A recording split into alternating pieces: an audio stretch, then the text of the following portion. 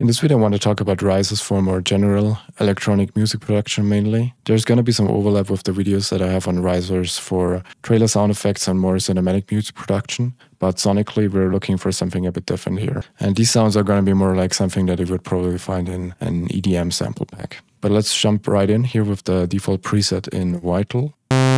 And you can start with any oscillator you like. I would just suggest that you start with a waveform that's quite rich. So maybe not something like a sine wave. We want to have a more full sound to start with. So the basic idea of a riser is typically rise in pitch, of course, and also rise in volume. So we can make a really basic setup here to start with. And we're going to use LFO1 in this case. You can also use an envelope and have this LFO modulate the pitch of this entire patch here. Sometimes you don't want it. Sometimes you want to have more control over the pitch of individual oscillators. And if you want that, then you would just use LFO1 just on the pitch of oscillator 1 maybe, and then if you were to introduce more oscillators, you would just use different LFOs to modulate the pitch of those. So let's head over to the matrix, and we're going to use LFO1 and set this to the global voice transpose. And let's also set this to just 1 octave for now. And then you want to make it a shape like this. You can adjust the curve as you like, but we should in general just have a rising shape like this. Let's also set this to envelope mode and make this a bit longer. And now we have a sound like this,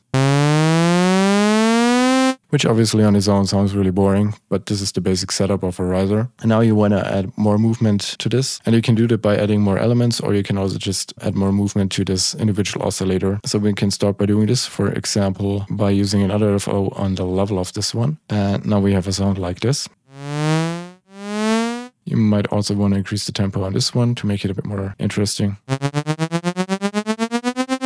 You can also use this to create a stutter effect by drawing in a shape similar to this. And you can also just make use of the unison function up here and give it a few voices, and it's also detuned a bit.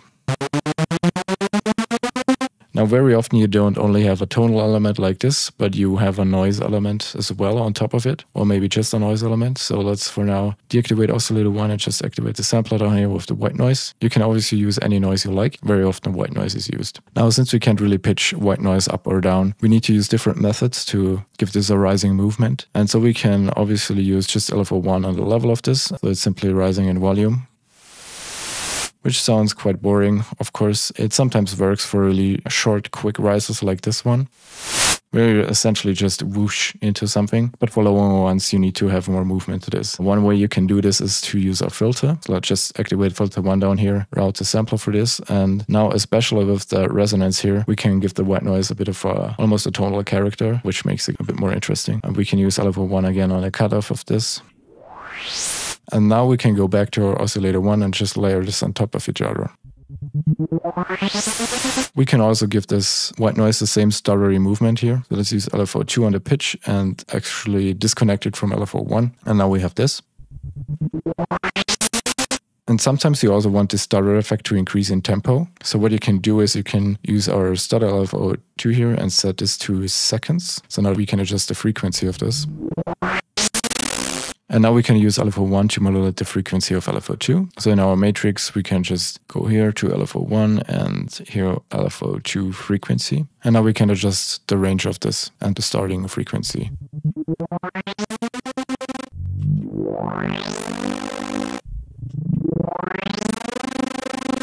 Now we can also use a second oscillator. You can just use a different waveform if you want to. You can also have it play at a different pitch to make just the sound a bit fuller. And let's also use LFO1 on this. And also give this a few voices as well, which puts it a bit more in the background. But now this sound is still really dry, so we want to add some effects to this, especially like using reverb to help with the rising effect. So essentially, the closer we get to the climax of this, the more in your face the sound should be. At the start, it can be a bit more washed out. So you can use a reverb and set the mix really high at the beginning and then gradually reduce it as the sound progresses over time. So we can use this LFO1 here as well and just set this to 100% at the beginning, and then we are going down to roughly 50% as the sound progresses. Obviously, you can also just change the settings of the reverb itself, depending on what kind of sound you're going for. But the general technique is to just modulate the mix according to the rising of the sound.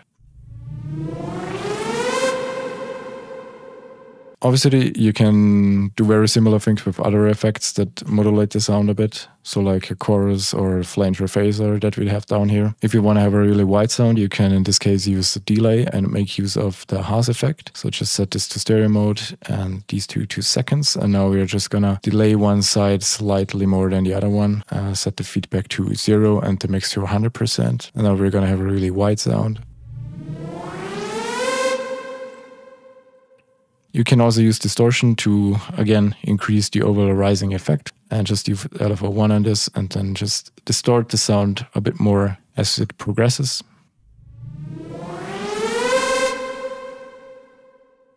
This is just going to help also with overall loudness increase of the sound.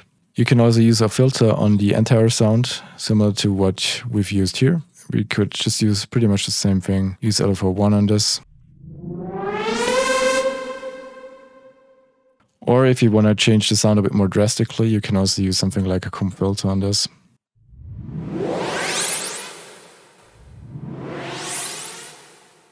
So with this you can achieve a bit more interesting effects that you can use as layers for other risers as well. And of course you can also just keep adding more elements. So we could use a third oscillator. Let's deactivate everything else and use this for something a bit different. We can use another LFO on the level of this and maybe make something like a plucky sound with this and deactivate the comb filter here. Can also pitch this up a bit maybe. Increase the tempo of this.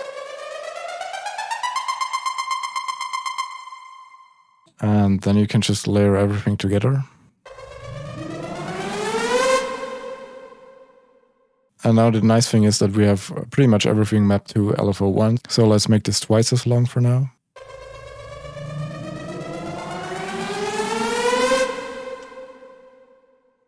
So now we've gone through various stages of this where we have added more elements and added more effects and added more movement. And a lot of these stages could be just risers on their own, where we can go from very simple to more complex ones, because you don't always need very complex risers. Sometimes you need a simple white noise riser, sometimes you want to have a bit more tonality to it, and sometimes you want to have a really complex one with a lot of movement, with maybe something like this plucky sound or an alarm sound on top, with a lot of filter movement, with a lot of reverb. And so these are all just techniques to help you to create the right riser for the particular situation you need it for. So I hope this was helpful and that it inspires you to create your own risers. And I hope that this gives you a few new ideas and techniques on how you can create maybe more interesting risers.